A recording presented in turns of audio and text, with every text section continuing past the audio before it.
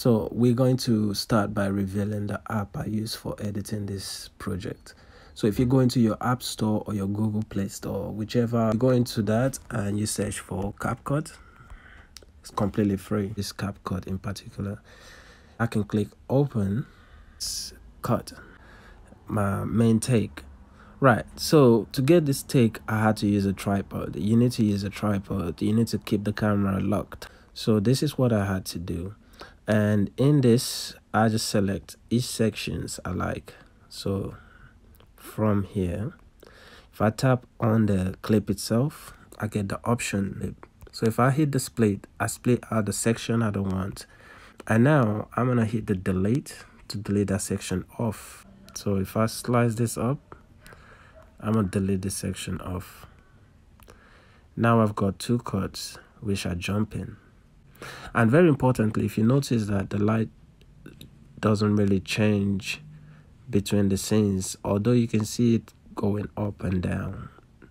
But if you want to maintain that to have the same lighting result, you need to lock down the exposure. You need to now have a clean background of the scene. Very important. So now we've got all the cuts. These are all the selected cuts we like.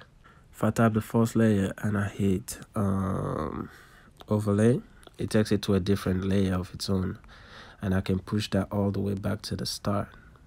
And then the same I could do for the next clip.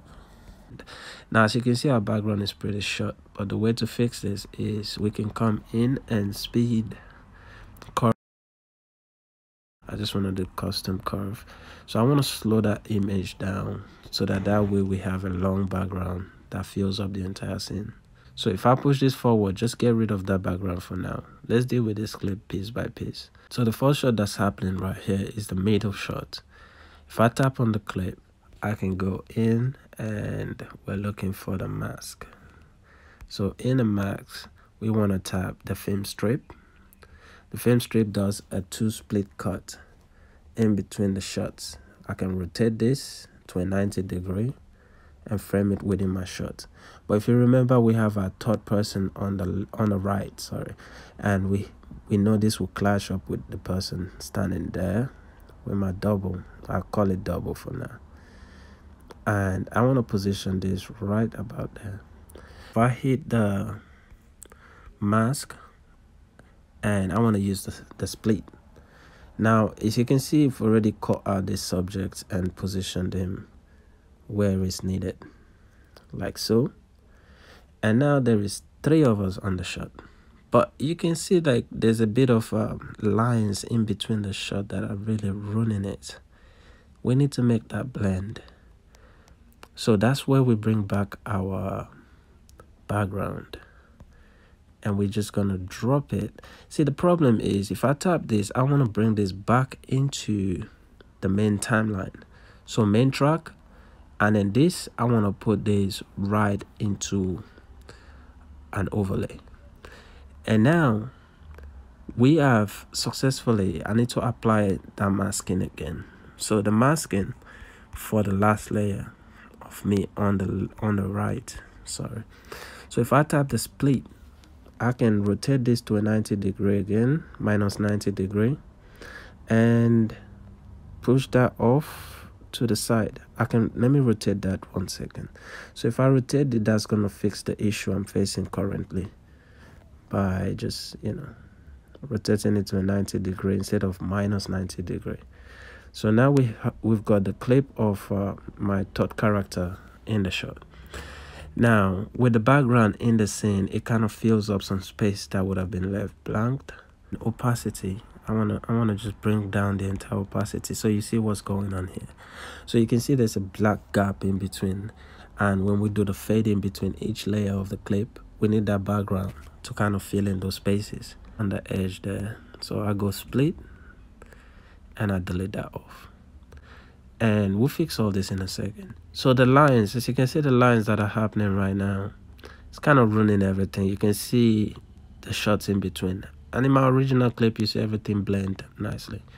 So to make it blend, you can easily just go into each clip, and under the max information you want to just move this. If you move too much, it kind of fades out the entire clip into the others.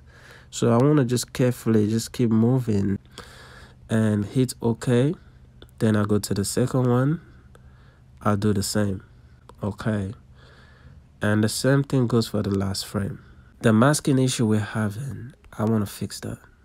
So if I go back into the mask and tap this, I can just move that to the side and then click OK. Now we need to fade the edge for that mask because you can see it's really strong and it's really messing up the edit. So if I click OK, that is it fixed. And that's how you create this video. If you see that the way it jumps when the third layer is about to kick in, what I normally do is I just come in and go into the opacity. I need the opacity. So I place my first keyframe right there.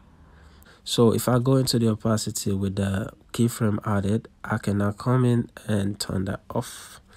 And what that means is it's going to fade in nicely without giving away that a third shot is introducing. The extra excess bit you see here, you can always chop that out to make it clean. So I could come in here and just chop everything, make it clean. And as you can see, I just created this effect for you guys again from the start. And it's quite easy, like I said. If you still didn't understand or know how to do this, don't worry about it. I've got more tutorials that are coming out.